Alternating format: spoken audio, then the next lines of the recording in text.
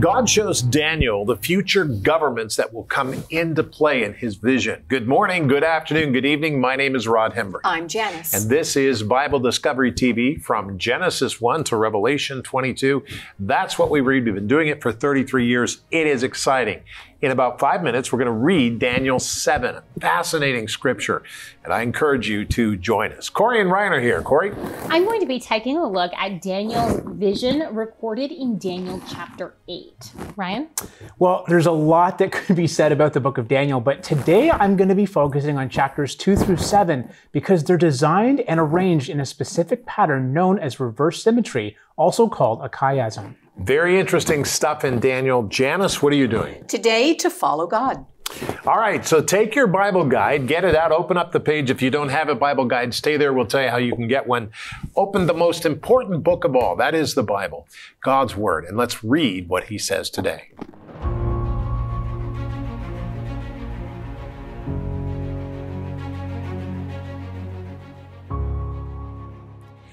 Daniel 7, 1 through 8. In the first year of Belshazzar, king of Babylon, Daniel had a dream and visions of his head while on his bed. Then he wrote down the dream, telling the main facts. Daniel spoke, saying, I saw in my vision by night, and behold, the four winds of heaven were stirring up the great sea. And four great beasts came up from the sea, each different from the other. The first was like a lion, and had eagle's wings. I watched till its wings were plucked off. And it was lifted up from the earth, and made to stand on 2 feet like a man, and a man's heart was given to it. And suddenly another beast, a second, like a bear. It was raised up on one side, and had 3 ribs in its mouth between its teeth. And they said thus to it, Arise, devour much flesh. After this I looked, and there was another, like a leopard, which had on its back 4 wings of a bird. The beast also had 4 heads, and dominion was given to it. After this I saw in the night visions, and behold, a 4th beast, dreadful and terrible, exceedingly strong. It had huge iron teeth. It was devouring, breaking in pieces, and trampling the residue with its feet. It was different from all the beasts that were before it, and it had 10 horns. I was considering the horns, and there was another horn, a little one, coming up among them, before whom 3 of the first horns were plucked out by the roots. And there, in this horn, were eyes like the eyes of a man, and a mouth speaking pompous words. Daniel chapter 7, verses 1 through 8. Daniel chapter 7, chapter 8, and chapter 9 are fascinating. As we begin to read about his visions of future events around 535 BC, it's a vision that unsettled Daniel greatly. Daniel was a man who was dedicated to following God in a time of great rebellion. But it was in this time that our Lord spoke to him about what would happen and when it would take place in the future. Now, the night visions, or the dreams, that we read about in Daniel chapter 7 speak about 4 great beasts or kingdoms that surface out of the face of humanity. Now, the first beast seems to be Babylon, who was like a lion with eagle's wings and given an image like a man. The second beast appears to be ancient Persia and is likened unto a bear. Now, the 3 ribs in the bear's mouth could be Egypt, Babylon, and Assyria. The third beast seems to be Greece and has the appearance of a leopard. And the 4th beast, which emerges out of the Roman Empire and never really dies, is interesting. From this beast comes the final leader who goes against the people who love God and who are able to dominate the world he is for a time. Now, this is absolutely fascinating and stunning. As we focus in this, we need to understand what God is saying. So take your Bible guide and turn to the page as we discover what's going on and learn about time has a limit. From Daniel chapter 7, time has a limit. If you don't have a Bible guide, you can get yours. We'll tell you how in just a moment, so stay there. But the important part to remember is you can join us immediately. If you go to BibleDiscoveryTV.com and click on the Bible page, it'll take you to a place where you can make a donation. Thank you so much for your donations. In the summertime, we very much appreciate them. They keep us alive and keep us going. And actually, it'll take you to a place where you can download it exactly how we printed it. So let's pray about time has a limit. Father, I pray today, in the name of Jesus Christ, that you would help us to understand what that means.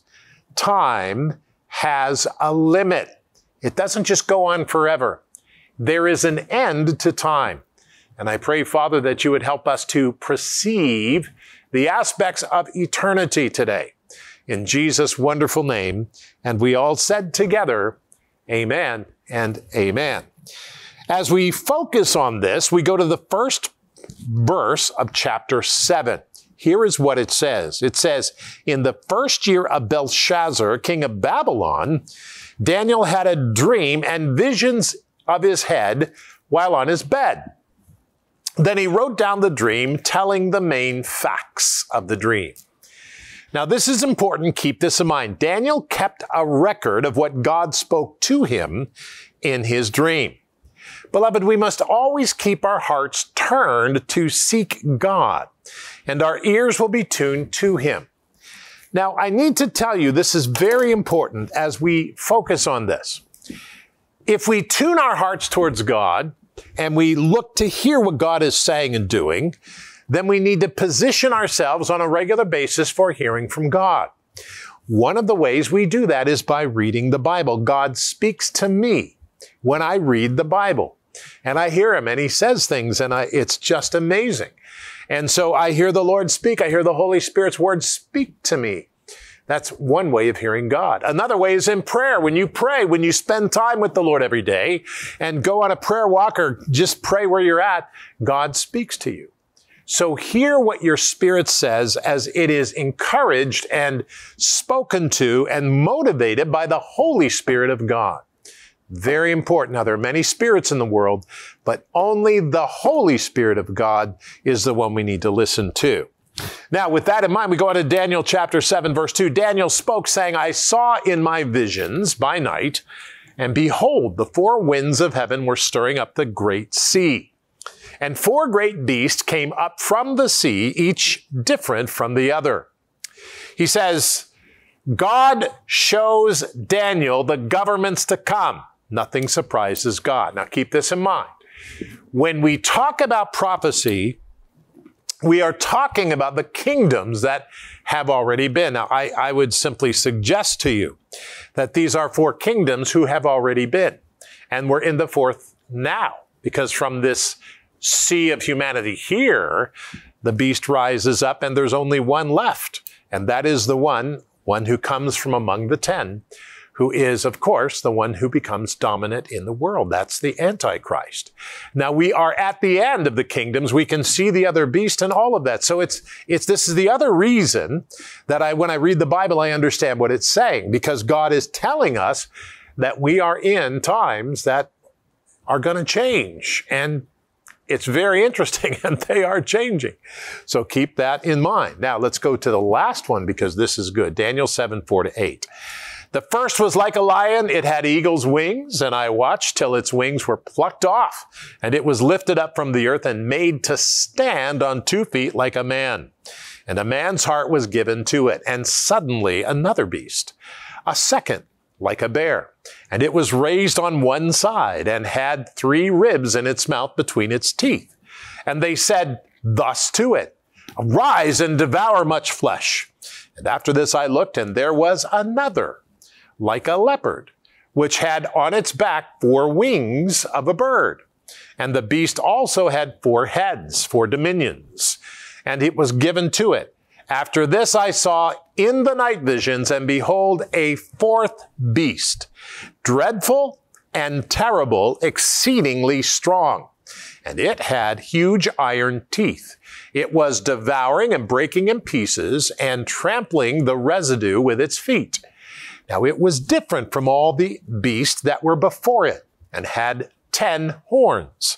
I was considering the horns, and there was another horn, a little one, coming up from among them, before whom 3 of the first horns were plucked out by the roots. And there in this horn were eyes like the eyes of a man, and listen to this, and a mouth speaking pompous words. Very interesting. Daniel saw the spiritual reality of the Antichrist. Daniel sees this. Now keep this in mind. This image is not new. It is ancient. This is not somebody's book I read from the 1800s. This is from about 400 BC.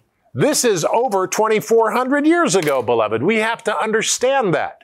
And as we read the Bible and listen to the Lord in Daniel's prophecies, we understand that God continues to speak. And we see that. Now today we pray and ask the Lord to help us because fortunately, according to 1 Thessalonians 5, we are not destined, believers today are not destined to receive the wrath of God. But we are destined to receive the salvation from the Holy Spirit, praise God. And so that's what I'm looking for. But the future, boy, I'll tell you, it's a real big question mark right now. Very interesting how this is all going to develop. So let's keep that in mind. Father, help us today as we navigate this world to understand who you are and follow you instead of what everybody else is doing.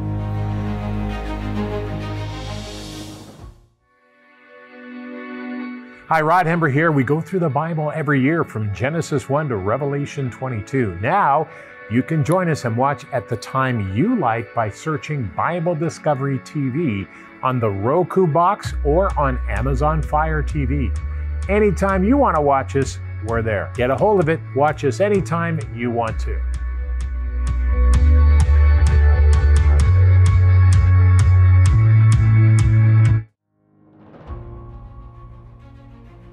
So in Daniel chapter 8, we get this really interesting vision of Daniel. And I don't want to spend too much time going into the vision itself. I mean, chapter 8, if you read the whole thing in its entirety, there is an interpretation of the vision for you there. But in verse 2, Daniel says something interesting.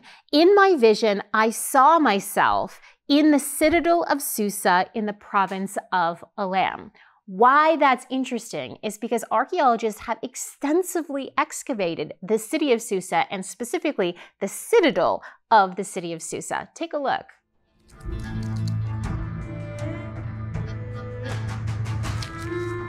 In modern-day Iran lies the ancient city of Shushan, known as Susa in English renderings of the Bible.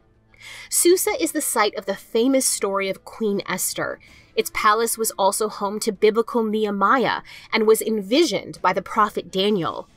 Excavated for almost 100 years, the site of Susa has revealed her ruined Persian palace and royal city, showing students of the Bible that the Book of Esther must retain eyewitness reports of its function and layout. Today, some of the decorative palace remains are stored in the Louvre, including a foundation inscription that records where all the luxury building materials were brought from. The royal palace of Susa was built by Esther's father-in-law, Darius I, known to history as King Darius the Great. Darius constructed Susa as a winter capital of the Persian Empire. Here, he constructed a massive 12-acre terrace, upon which he built his monumental palace connected to the city of Susa by a large gate known in Esther as the King's Gate. To access the palace compound, one would have to cross a bridge over a river and walk through the King's Gate into a large courtyard outside of the palace. This system of the palace complex being separated from the city proper is reflected in the Book of Esther that distinguishes between the city of Susa and the citadel of Susa that should be identified as the palace complex. Inside the palace, the royal banquet hall has been identified. It was a pillared room whose elaborately decorated columns were 65 feet tall. This banquet hall saw the infamous feast of Xerxes when he drunkenly requested Queen Vashti's presence. It was also a main place of Nehemiah's work as cupbearer to King Artaxerxes. The very spot of the king's throne in this banquet hall has been identified by its stone base centered between the pillars of the room. The palace itself was organized in a more Babylonian style, incorporating 3 main courtyards that created a grand walkway through the palace on the way to the king's throne room. These courtyards would have been decorated with stone reliefs and glazed bricks, and they were separated by guardhouses. The Book of Esther indicates that the outer courtyard was the place that royal officials would come with their business and wait to be summoned by the king, as Haman providentially did. From the layout of the palace, it's easy to see that the king's throne, located in his great hall or throne room, would have had a direct line of sight to the inner courtyard, where Esther is said to have illegally come to request an audience with her husband. Esther herself would have come from the women's quarters, through the palace's middle courtyard, and into the inner courtyard, a route that can still be walked by modern visitors to Susa.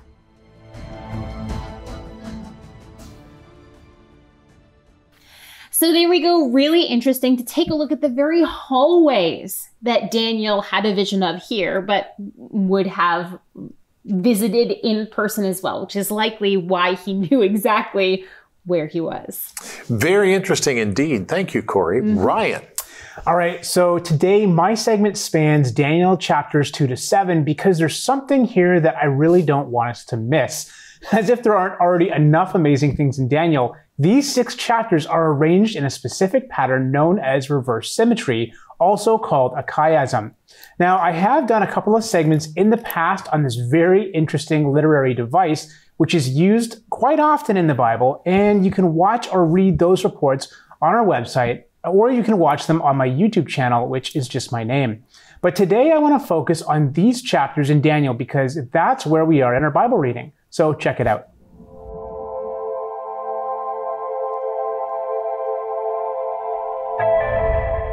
Despite the fact that the Bible is a collection of 66 books penned by some 40 authors over a great span of time and space, and in 3 different languages, it reads as if it's only one book by one author.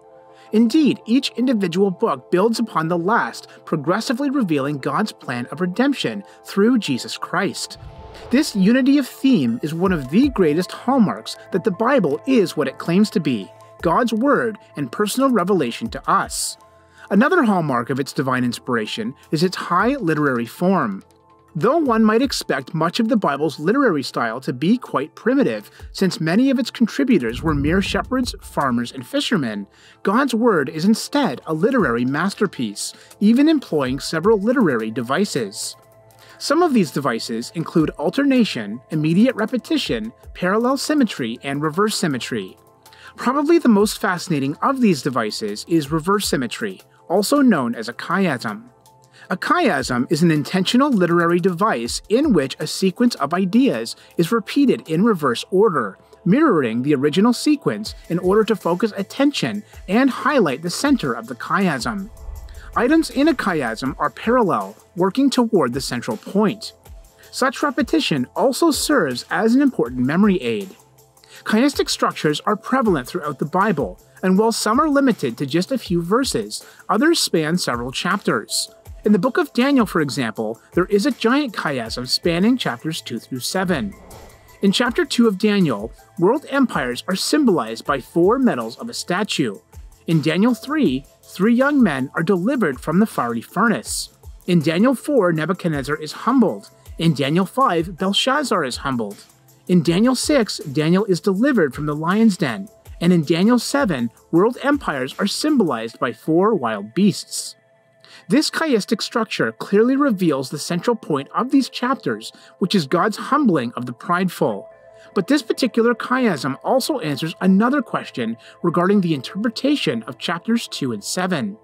As Dr. Mark Hitchcock notes, the chiastic structure reveals that Daniel 2 and 7 cover the same ground, employing different images for the same empires.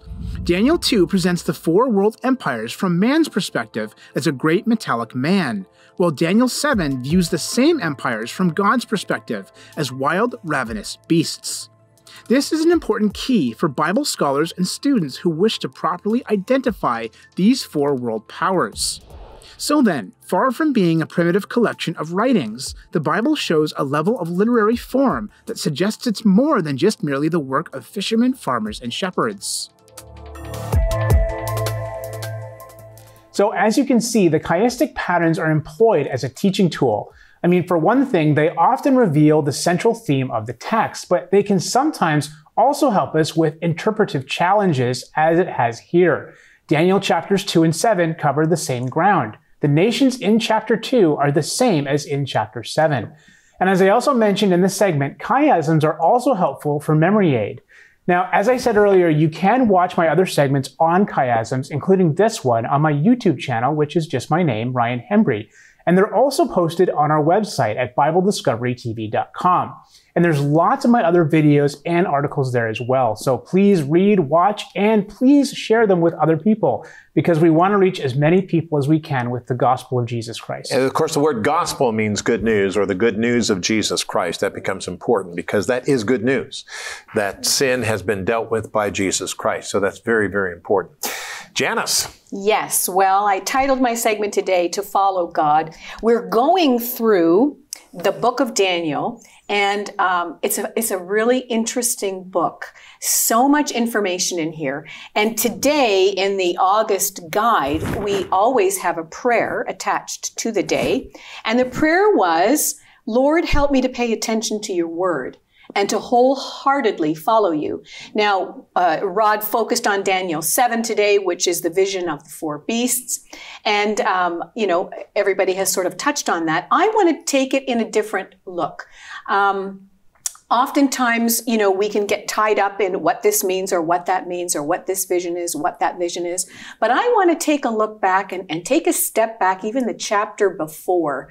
Actually, the whole book of Daniel, but the chapter before this one in 6, Daniel is used in a plot to get him thrown into the lion's den. And that's the very famous story that most of us in children's church will remember, and that a lot of people know that don't even follow the Bible. That story is very well known. But what we do see in Daniel is that he served and lived a life serving God wholeheartedly in this foreign place of Babylon, where he was brought in as a Jewish captive to learn the ways of the Chaldeans, their language, their politics, everything about them, so that he could be in service to the king.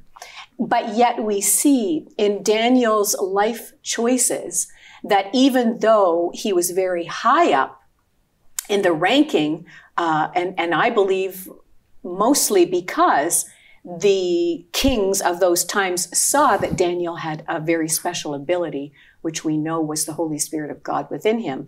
But we see this Daniel, a man of integrity, a man that knew he could trust in God. And even in this plot with going to the lion's den, Daniel realized, it says here in 6 verse 10, now when Daniel knew that the writing was signed, which means he had been accused of what he had done, and he was going to be thrown into the lion's den.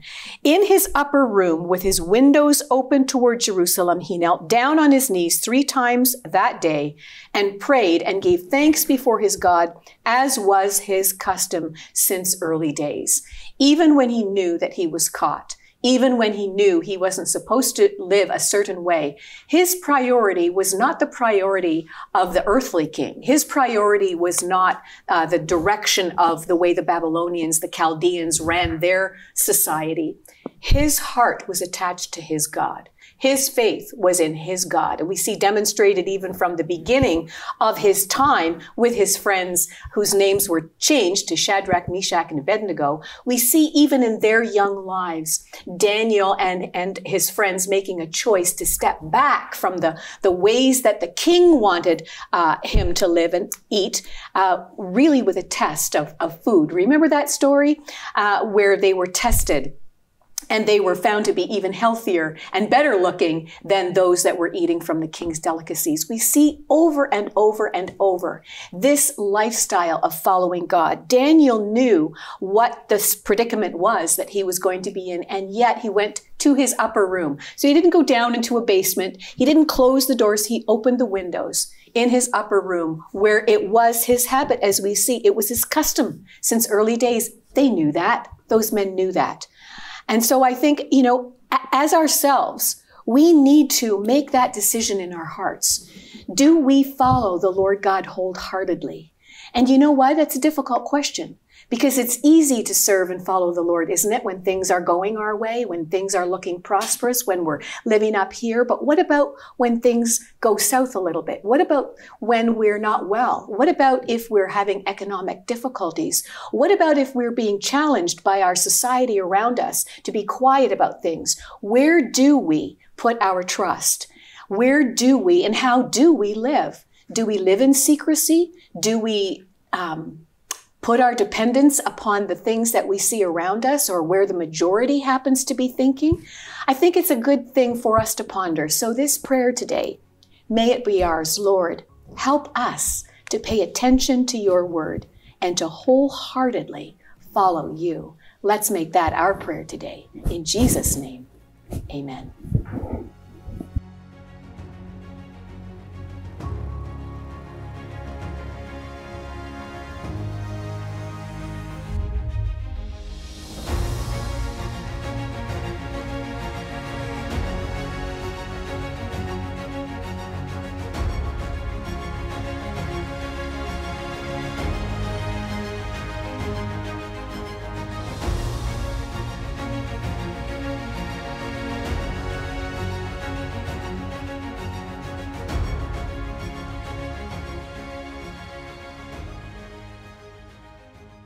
Today we pray and we ask the Lord, Lord, help us to pay attention to your word, but to pay attention to your word with all of our heart, with all of our soul, and with all of our mind. For today, Lord, we desire to seek you with all of our heart, mind, and soul.